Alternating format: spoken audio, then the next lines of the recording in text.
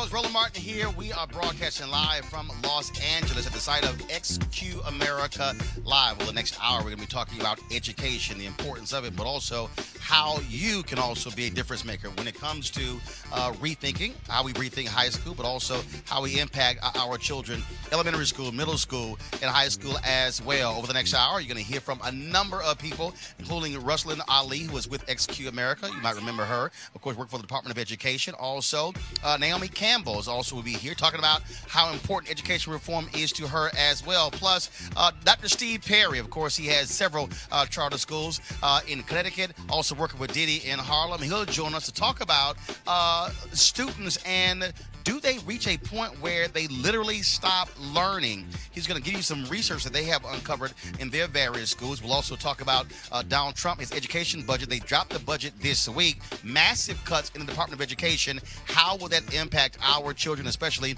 African Americans? We'll talk with Tiffany Lofton, who leads the Youth and College Division of the NAACP. And so, folks, over the next hour, it's going to be a jam-packed show from L.A. It's time for us to bring the funk. Roland Martin Unfiltered, the special edition of SQ America. Let's go. He's got it. Whatever the biz, he's on it.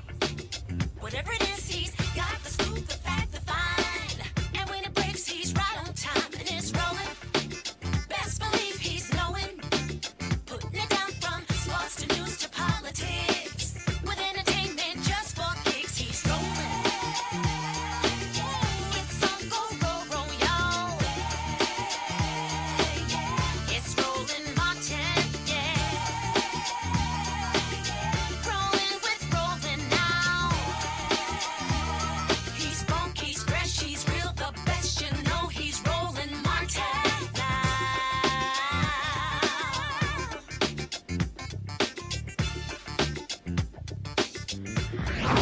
Martin. All right, folks, we are here in Los Angeles with the folks from XQ America for the XQ America live event taking place tonight. Why is this important? Because XQ America is all about education, causing us to rethink how we educate our children. And so they've had some major initiatives that we've covered over the last couple of years.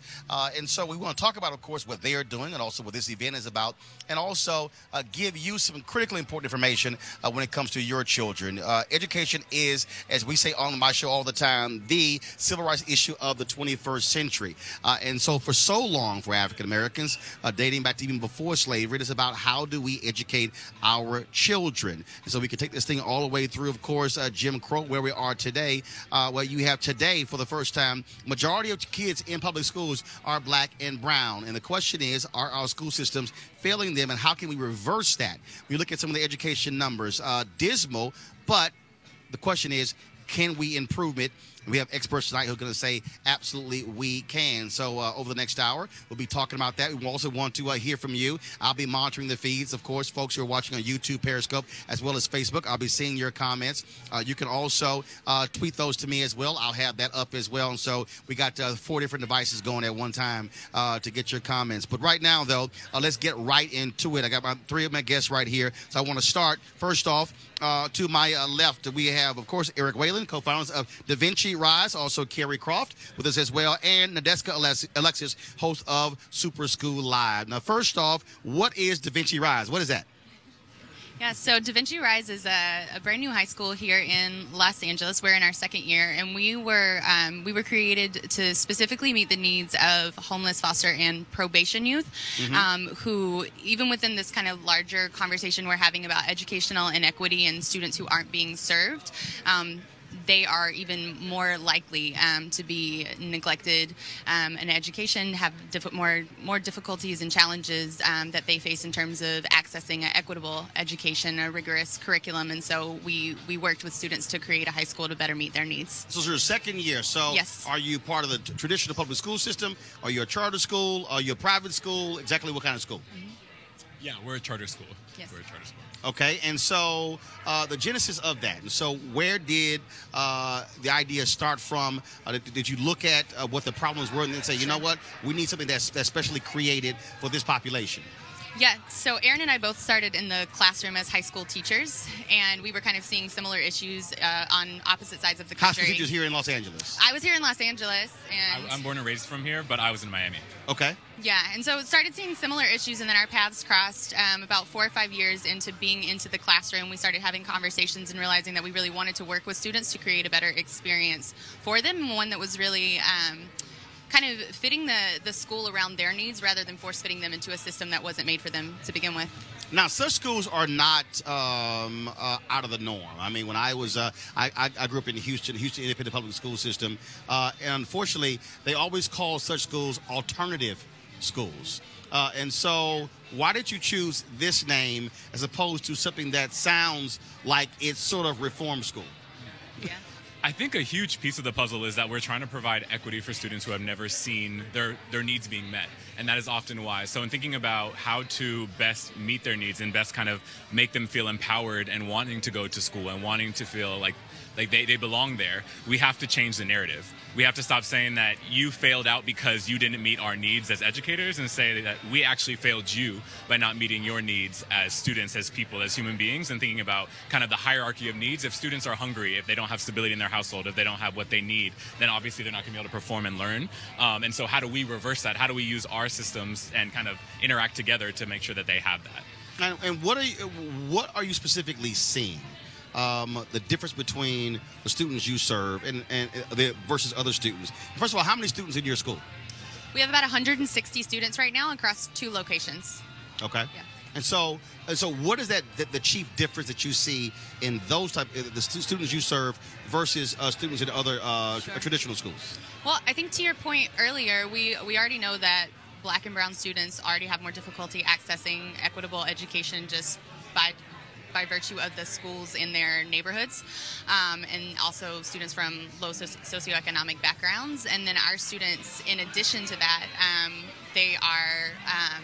those students are disproportionately represented in the foster system and the probation system and housing instability. And so for a lot of our students, they've had a great deal of transiency. They've attended sometimes upwards of 4 or 5 different high schools. Our students may have 5 to 6 different placements, just housing placements over the course of the year. And so they were experiencing pretty significant disruptions in their educational journeys. All right, I want to bring in Nadeska here. So you're the host of Super School Live. So for folks who don't know what that means, explain that. So it's really amazing. I'm just here to warm up the audience, but essentially they're a series of writers, and they're coming up and presenting these amazing stories about high schoolers across the country. They're well researched, and there's graphics, there's video with it. So for example, one will profile a high school where a teacher is having his kids help find clues about a serial killer. So it's really not traditional education. There's one about a young food critic, but he's a critic of his cafeteria high school food. So it's just sort of like seeing the different ways education can take shape to keep kids engaged, not the very traditional, boring education that some of us unfortunately had to suffer through. And for folks who don't know, of course, XQ America went for a couple of years with this program, Rethink High School, and handed out a significant amount of money for folks who had very creative ideas. Because one of the issues that we've all seen is that the reality is we have a standard way we educate, Right. and it is still the same way that it was 150 years ago. And so you have a new type of student, new generation.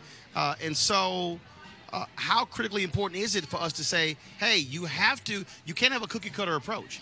If you might have 50 different high schools in the system, you might have to have 50 different types of way of teaching, as opposed to saying one, replicate. Right, because absolutely, I think kids, if they're not engaged, they tend to drop out of school. A lot of the smartest kids that I went to high school with were the ones who dropped out, just because they weren't challenged enough. The curriculum was very boring, but I think it's very important. I grew up in a working class immigrant family, and education was always a priority, but in the very archaic, go to school, get A's kind of way. So maybe because I was terrified of my mom, it worked. But for some people, not so much. And my teachers had a huge influence on my life. My career in music journalism would not have happened without them, because I wouldn't have even considered it as a possibility. So I think it's really important that we change it. Kids need to know that there are different careers out there, not just the things that you may see on TV, the very traditional jobs. I think it's very important. In the 2 years, first of all, you're serving freshman, sophomore, junior, senior, so all 4. What have you seen in terms of growth of these students in 2 years? Give us a sense of how it's changed them and helped them. So we always start with the students with just social emotional awareness and understanding the ways in which they have been disturbed, understanding how they can process their emotions and regulate, because that's where students are getting kicked out and getting in trouble, especially in these systems that we're talking about. And so seeing the growth in something as small as attendance, and seeing kids come consistently and say, oh, I actually feel safe here. I actually feel like I can ask and seek out adult help. That changes everything, because you can't teach a student until they feel safe and they can learn. And so there's so many disruptions that are happening, and if they don't feel that way, then we can actually access them. I think also, in addition to that, seeing where they can begin to create their own curricular journey. So to your point around how do we kind of tailor the needs to each of the kids, many of our kids know what they need to learn.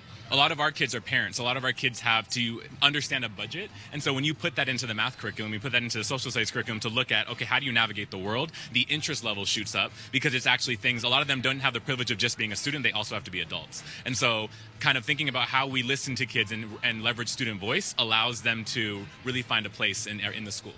All right.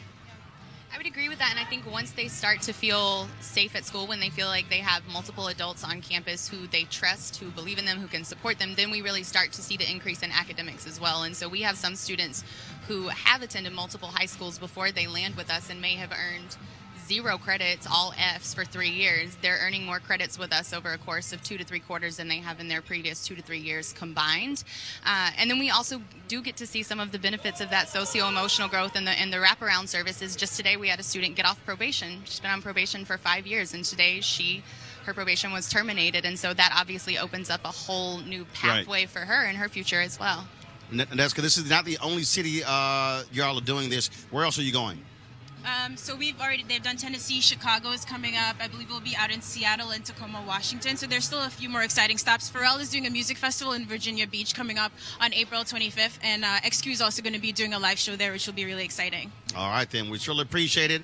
Continue good luck in all that you're doing. Thanks a lot. Thank you, Roland. Thank you so All much. right, then. Again, folks, we are here in Los Angeles with XQ America. One of the things that, of course, you often hear us talk about on Roland Martin Unfiltered is how do we impact those in the classroom. For the last couple of years, I have participated in a couple of sessions with Dr. Monica George Fields. She's president and CEO of Reach Educational Solutions, and she spent 31 years in the classroom turning around many troubled schools. And what she says, point blank, it points to leadership, commitment, but also making it perfectly clear to her teachers that she simply will not accept a lower standard. She joins us live right now from New York. Dr. Monica, how you doing? Hi, how you doing, Roland? I am doing great. Glad to have you here. First and foremost, so for our audience who's watching, walk them through the school that you took over in New York and how bad of a shape it was in when you took it over. So I was offered at the time 6 schools, and I wanted to take the school with the most work. The school I took was in Harlem. I had 1,800 students in it. I was the 5th principal in 5 consecutive years. I had 13 self-contained special education classes. I had 81 classes altogether. This is all in one building, so it was really interesting to hear your previous guest talk about 150, 180 students across 2 sites. I had 1,800 students in Harlem. And the ELA and math scores were at 9 and 13%, respectively. So 9% ELA and 13% across the school proficiency rates. And I had over 20 teachers who had not gotten their permanent certification ranging from 15 to 24 years in that building. So they taught between 15 and 24 years with temporary teaching licenses. And I didn't have the opportunity to reconstitute the school. I walked in and I had what I had. I had the 1,800 students, and I had all of their families and all of the teachers who had worked in that school for many years, and all they knew was struggle. And Monica, you had people who basically told you these children cannot succeed. These are the worst of the worst. So you know what? Let's just do the best job that you can. And your attitude was, I can't accept your idea of failure. Absolutely. I had people who said, we're just trying to just stay out of the newspaper. We're just trying to make sure that we don't have any incidents in the school as we normally would have. I had the police department perched on the roof of the building, scoping out the crack den that was next door to the school. And they just wanted me to keep the lid on the boiling pot. And I said I couldn't live with that. I grew up in Harlem. As you know, one of my brothers grew up to be a functional illiterate. And so I knew what that felt like as a sister, as a community member, to have people that I knew that could not read or write and went through the school system. And I just didn't know how to tell a parent that we were producing kids who were more likely to go to jail or die or be single parents or struggle in life, rather than kids who are going to have a future. I didn't know how to have that conversation with parents. I didn't want to. And I told my staff, we cannot accept what is going on in this building. We must do something to turn it around. One of the issues that we also have, obviously, when it comes to education, you're also dealing with bureaucrats, and you're dealing with their perspective, and you're dealing with what they think as well. How did you also basically manage up? How did you let them know that, look, this is what needs to happen to change the condition of this school, to be able to get these kids to be educated? How did you let them know that you have expectations for them? I told them point blank, there's a hill that every school leader needs to understand that they may die on. And the hill I was willing to die on was not to allow other people to come into the school and distract us from the work that needed to be done. I had a clear plan for how I was going to improve that school. And anyone who entered that building knew that I had a plan. And if you weren't there to add value, and that's what Reach does, we add value to whatever school building we go into, then you didn't need to be there.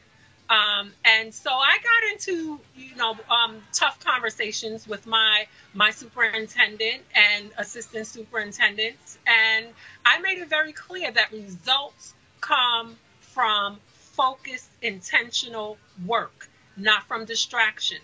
And as long as I had a plan and I was working the plan and I got buy-in from my teachers and the families and the staff, I was allowed to do what I needed to do. But I did have a firm foot at the door of not letting just anyone into the building. It was very important that I guarded my school from distractions. Okay, so you're no longer in the classroom. You have Reach Educational Solutions.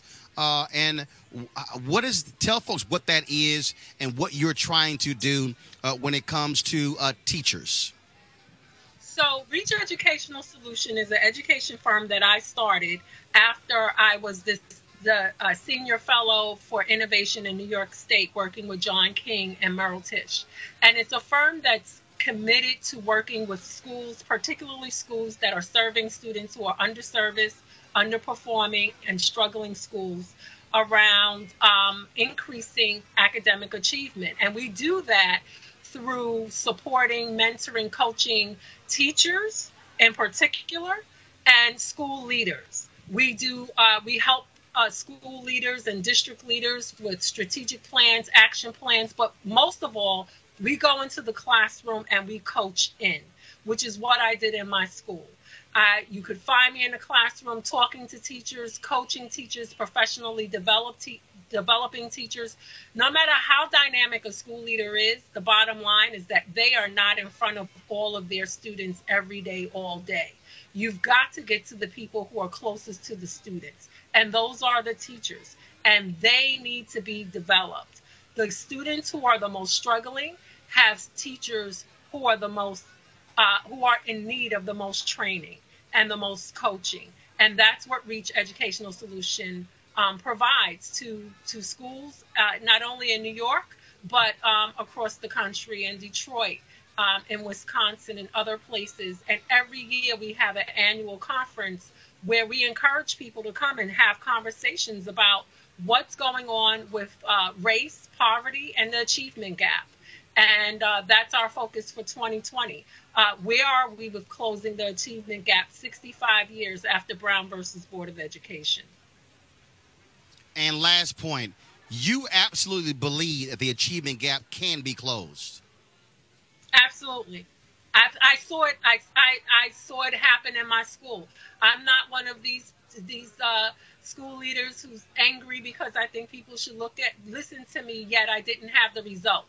I actually got the results in my school, in that school where we were at 9 and 13 percentile. When I left that school, that 5th grade graduating class was a 90-90-90 class, 90% minority, 90% Title I, and performing 90% on ELA and math at the state level.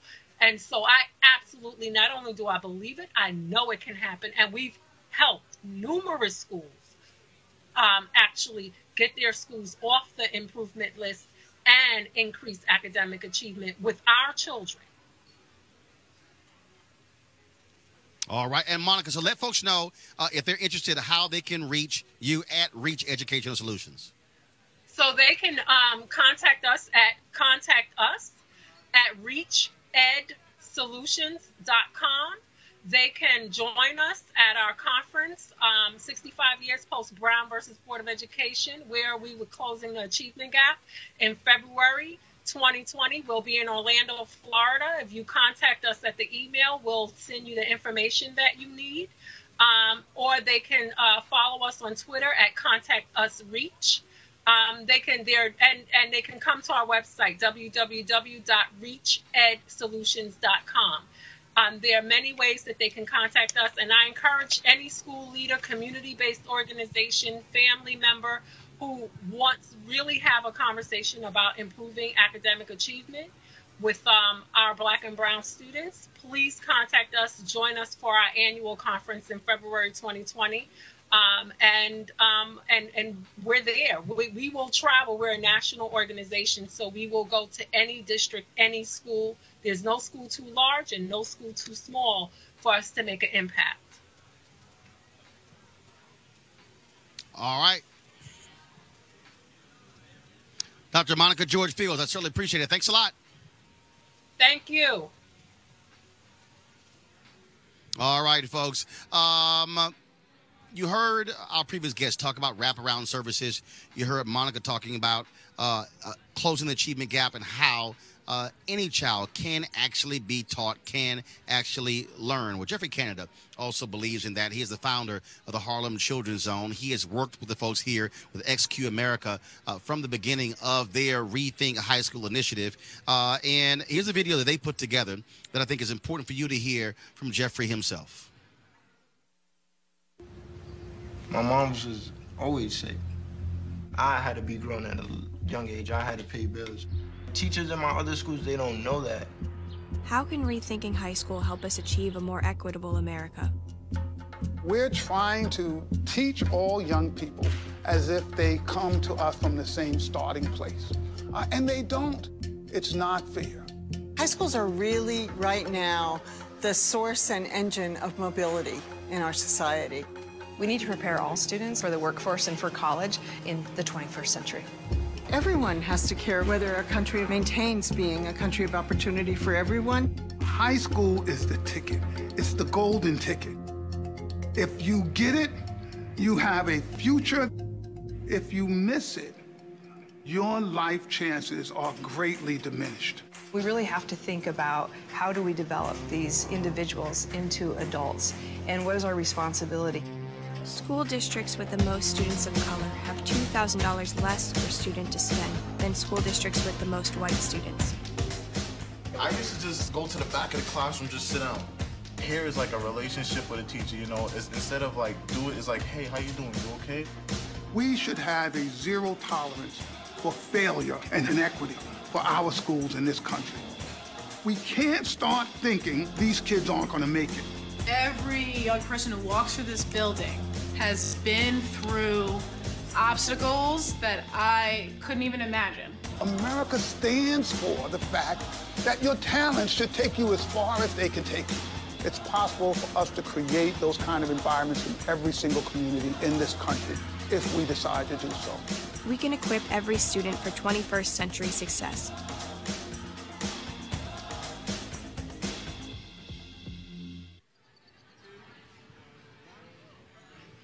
All right, we certainly thank Jeffrey Canada for that. Folks, again, let me just go ahead and say this. This is what is critically important. We talk about all kind of stuff all day. If we were talking about Donald Trump or Jussie Smollett or R. Kelly, you know what? A lot of more folks would be tuning in. A lot of more folks would be sitting here commenting. But this is the most fundamental issue facing our community and facing this country as we speak. This is the civil rights issue of the 21st century.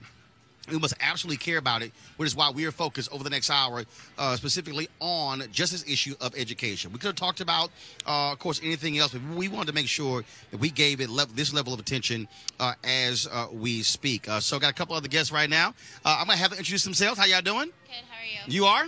Monique Pena, Circulos at Santa Ana Unified School District. My name is Alexis Benitez. I'm a sophomore at Circulos in Santa Ana. All right, so I'm going to start with you since you are a sophomore. This whole initiative with XQ is about rethinking high school and causing us to think differently. As a high school student, do you see the difference in your classmates when education is approached in a much more creative and innovative way as opposed to what you may have been used to in elementary school, middle school? Yes, I see the difference a lot. I see that now. I have at my school at Circulos, we have the chance, we have a whole hour where we're able to choose what we want to work on. This is just great because you're independent. You become more independent and more responsible of your work. Yes, we have the amazing teachers that are always like telling us and reminding us what to do. But it's that time where you're able to be responsible and be able to choose what you want to work on. And I just think like from the difference between my high school from my middle school is just before I used to be stuck in a room with a book and with a teacher explaining me stuff. Now I'm able to explore things by myself and question more and go more into detail of what I want to learn.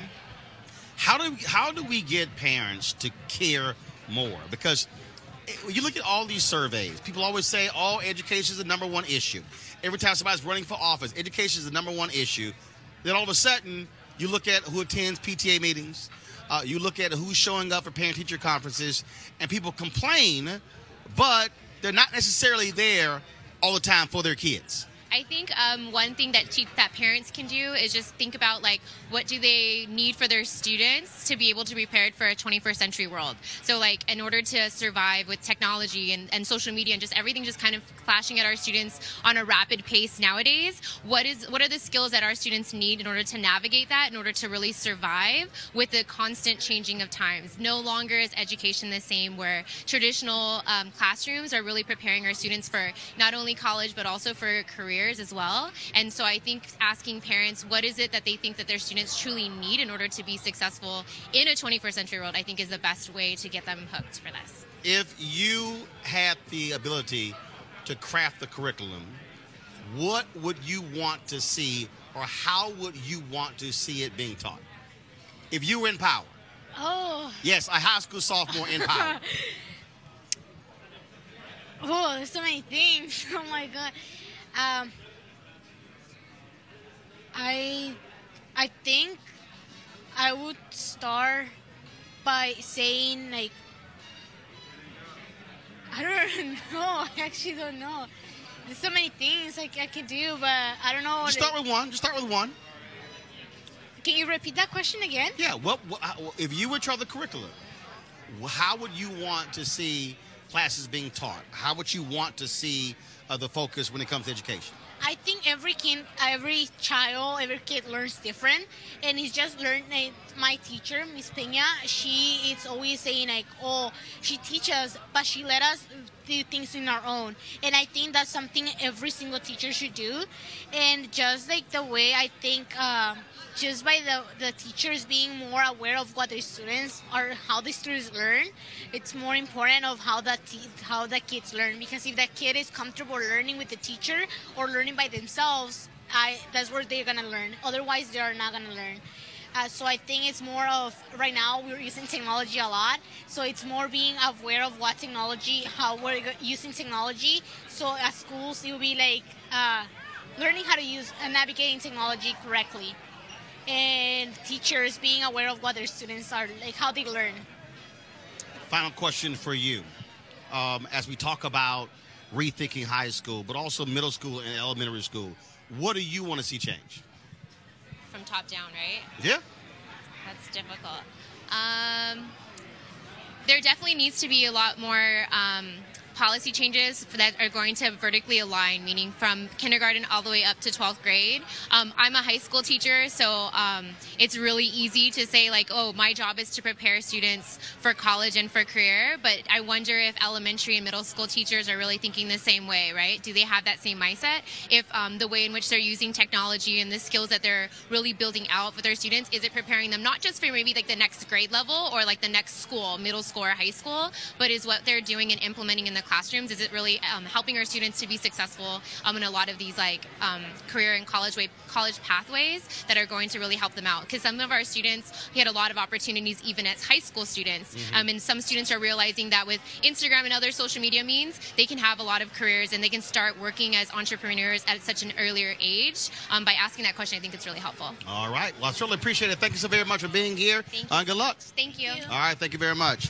Again, folks, we're here for XQ America's Super School, their live initiative. It's actually a program they're actually going to be doing, and so, but this is all about education. This is not about competing charter schools versus traditional schools. No, this is all forms of education, what it means, how it impacts our children, because this is a future. You hear me talk about this all the time. We are 24 years away from America being a nation majority people of color. That means that African Americans, Latinos, Asians, and Native Americans will make up 53% of this country. Yet, if you look at the current stats, the reading stats, the math stats, they are woeful. I was recently in Atlanta for our School Choice is the Black Choice Town Hall event.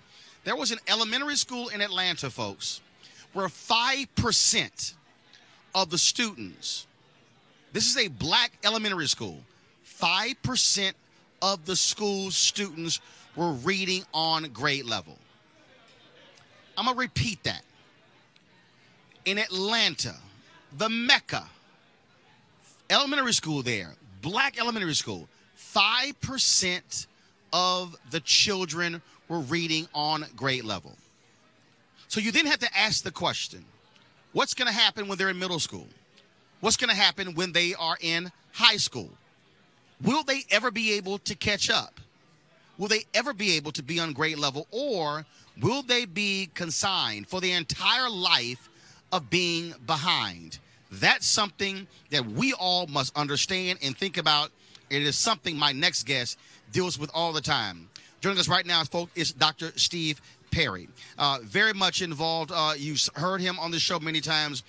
Prominent educator, involved in all sorts of things. He, of course, has several schools now, his own schools in Connecticut, in Harlem. He's aligned himself with Sean Diddy Combs. Also, they're now pursuing a second school. So welcome to this education special of Roland Martin Unfiltered with XQ America. Steve Perry, how you doing, bro? Thank you so much, Rep and C Prep. So, Steve, the other day you and I were talking. First of all, you and I talk all the time. We're always talking about education. We're always talking about how we can keep pushing the needle, how we can keep challenging people. And you said something that blew me away because it blew you away, and that is this idea of our kids may stop learning. Explain that, because when we were talking, man, I was like, yo, this is crazy. This is the most frightening statistic that I've ever seen in education. So we have children in our schools in our school in Harlem who come from all 5 boroughs. So it's not just Harlem; they come from all 5 boroughs. And we start in the 6th grade, and 99% of the children are reading, writing, and doing math below grade level. 99%. You couldn't hit a spot on the wall 9 out of 10 times unless you did it on purpose. You couldn't miss that many times unless you were god awful. So what we found is that those kids are about 2 grade levels below typically. So the 6th graders are coming in at the 4th grade level. What I presumed is that if we took kids in the 7th grade, they'd be at the 5th grade, and at the 8th grade, they'd be at the 6th grade. And we accept children all the way up to the 12th grade. We have schools in Connecticut and in New York. And what we're finding is that there's something that I'm calling stagnation, that there's actually a end point where the children stop learning. So we're taking children in at the 8th, 9th, 10th, 11th, and 12th grade who have stopped progressing somewhere around the 5th grade. So we're taking in 10th graders who are reading at about the 6th grade, not the 8th grade, which would be consistent with the 2 grade levels behind that we were accepting them at. But they're stagnating. What we're finding is that the longer that they're staying in failed school systems, which are typically the neighborhood schools within which they are zoned, they actually stop learning. It's not that they stop being able to learn, because then what I've also seen, Roland, is that when we pull these students into our school, even the kids that we take in the 12th grade are moving a year to a year and a half in the course of a year. But in the course of their academic experience in the traditional school setting, somewhere along the way between the people who are teaching them and the children themselves, somewhere between them, they've actually stagnated.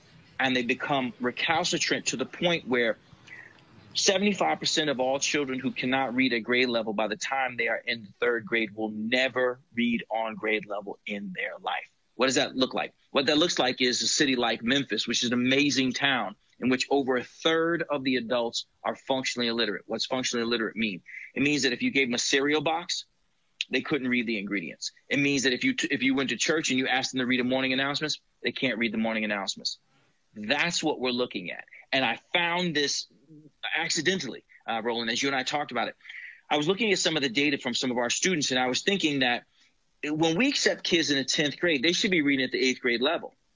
But most of them were somewhere around the 5th grade. And I thought, well, then if we're taking kids in the 11th grade, they should be reading somewhere around the 9th grade, and they're somewhere around the 6th grade. They stop growing by full grades somewhere around the 5th or 6th grade. They're only growing incrementally. And when I say incrementally, I'm talking about months over the course of years, which is the equivalent of not growing at all.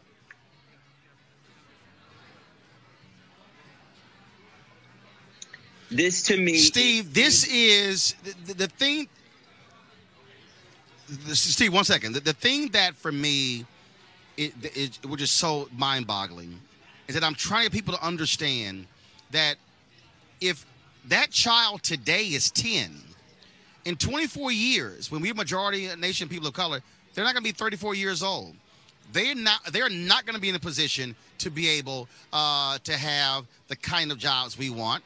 Now you talk about the issue of the ability to be able to own a home. Now you talk about the inability to be able to create wealth. And then all of a sudden the cycle continues. And so what is happening literally in classrooms today, which I keep saying in my speeches all across the country, that what is happening in classrooms today is having an impact on their children's children. So this is not a generation issue. This is a generational issue. So not just somebody today, but literally their great-grandkids. Well, and it's even deeper than that. Those are lofty goals, having a career, owning a home. I'm talking about being able to text. I'm talking about being able to read an article on Yahoo. That's what we're talking about. When we're saying that these children are incapable of reading, that's what we're talking about. When we're saying that they can't do 5th grade math, that means they can't look at a pizza and say that it's half eaten or a quarter eaten. They can't tell you what a fraction is. They can't add 2.4 and 5.7. That's what we're saying adults are not able to do. Adults, because they're in a system where the expectations are so low that we've actually come to the point where people have justified this academic stagnation. What they're saying is, when the kid comes to them in the 7th grade, they're saying, go to where the child is. What that means is that they teach below what the grade level is. So they say, well, how can I teach him algebra if he can't add? Because algebra ain't just adding. It's more than that. Well, how come I teach him Shakespeare if they don't know the words in there? You can teach sight words and you can teach college words simultaneously. Language and learning is not binary. It actually occurs simultaneously. But because the people who were being charged with the opportunity or being blessed with the opportunity to educate our children have lowered their expectations such and justified them by any number of strategies, one of them being because of where they are, where they live, what the economic circumstances are, what their parents' education are. They've They use that as one form of justification for low expectations. But the implications are real. I'm telling you, Roland, we're not talking about predicting 6 years in the future. I'm talking about right now, there are 12th graders who are 17 to 18 years old who we've accepted, not in Harlem, in Bridgeport, Connecticut. Bridgeport, Connecticut, which is 24 feet away from 24 feet, a creek, separates us from Fairfield County, or Fairfield, which is one of the wealthiest towns in America. 24 feet. I have 12th graders who are reading at the 6th grade level. 6th grade level. That means that they couldn't read the New York Times or the Washington Post and tell you what the article was about. That's what we're dealing with right now. Those are the kids that we have right now, right at this very moment.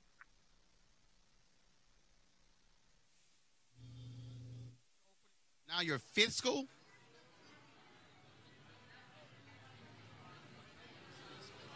In 2020, we'll open a school in the Bronx. And the district that we're opening the school in the Bronx is the poorest congressional district in the United States of America.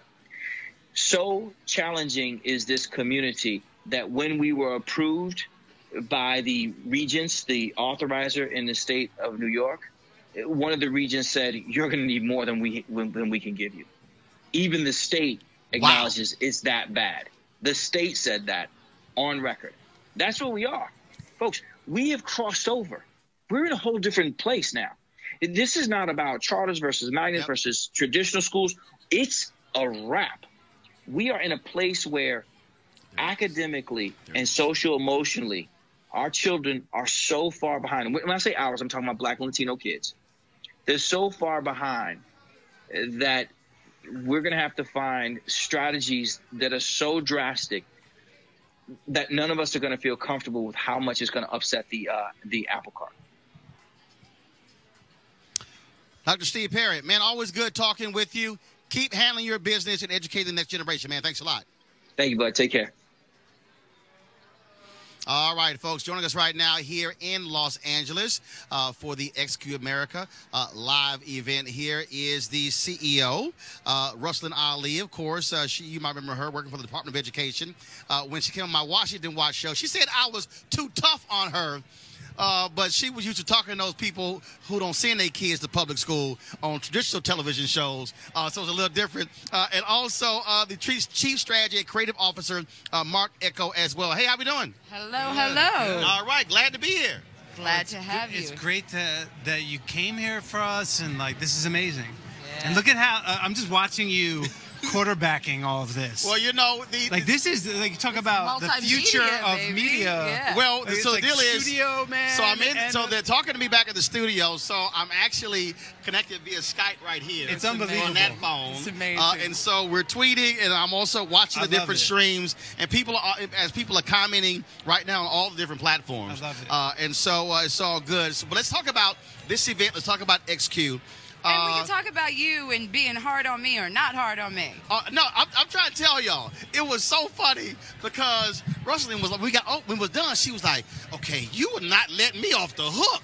She said, you were pushing hard. I'm like, that's right. That's right. That's right. But it was good stuff. It was. Because then when I was Assistant Secretary for Civil Rights for President Barack Obama, we were pushing hard on doing what was right for poor kids and kids of color in our country. And so that's what we're trying to do now, too. You left the administration, came to Emerson Collective. Tell folks, how did XQ start? Well, we started with the notion that we have to do something to help kids in our country, right? We started with the data. We look and we saw, Roland, you know this better than most, African-American, Latino 12th graders reading and doing math at the level of white 8th graders in our country. Every country developed and developing, outperforming all of our kids. So we started with knowing we had a big problem and how to solve it. We also, though, knew that we didn't have all the answers, that community would have the answers. Mm-hmm. So Lorena and I founded XQ on the notion that we were best as a country when we come together to solve big problems, that communities knew what they needed for their schools, and that an empowered community could design a school of the future. What we didn't expect was 10,000 people from across the country would come and join us. And together, we have developed out 19 models. We have a few states on the way, some districts, and we're really looking at showing what high school can look like for the planet moving forward. And when we started with this idea of Rethink High School, yes, some people were going, this sounds sort of fishy, and it wasn't about tearing schools down. It wasn't about tearing teachers down, but it was about forcing people to say, you can do this thing differently. Yes. You don't have to keep doing it the same way, and you can actually make it interesting and fun and be effective. That's right. It was also learning from other industries. High schools have only been transformed twice in our entire country's history, after the War of 1812 and then again in the early 1900s. They have not kept pace with every other industry that has transformed and met the needs of a new society. It's about time high schools did as well. Mark, when we met in Oakland, we were talking about this idea, and then you sent me this email, and I reference it in my speeches when I'm talking to people. So for the folks who don't know, so explain to them the information you sent me about Carnegie. Yeah. That literally explains exactly how we got to where we are now, and the problem that we're still doing it today the same way this guy laid it out in the 1800s. That's right. Well, in the late 1800s, there was a gentleman by the name of Charles Eliot, who was an ed reformer of his time, of his day, who went on later on to become the president of Harvard, right? And in the top of the 1900s, when all of the secondary education, like colleges, were emerging all around the country, and Carnegie, being a guy who wanted like quality control, was like, how do we organize this system so that we have some mechanism of quality control, effectively, right? How do we create like quality control mechanism within our school systems? So it started actually in the college space, and they came up with this notion of seat time, right? The idea was, all right, well, we're going to incentivize the educators themselves at Harvard by writing. Carnegie wrote like a $10 million check, I think, at the time. Yeah. What is now TIAA CREF.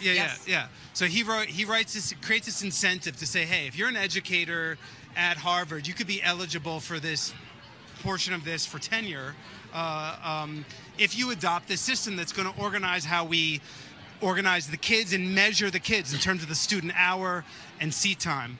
And the problem with this is, at the time, it was a brilliant idea in terms of how we organize time and space, the day, all of these things. And there's been a what most folks don't realize is that at that period, first of all, you're talking about 30 years after the end of the Civil War. That's right. Then you had, first of all, not a lot of white kids were going to going to school. In fact, in James D. Anderson's book, The Education of Blacks in the South, 1860 to 1935, he talks about that in Memphis, 92% of the black kids were going to in schools, while 41% of the white kids in D.C. were going to school. Yeah. And so... Again, my name is Karen Street. I've been on the Hill since 2007. After a brief stint with Johnny Isaacson, who's a Republican senator from Georgia. I'm from Georgia. All right.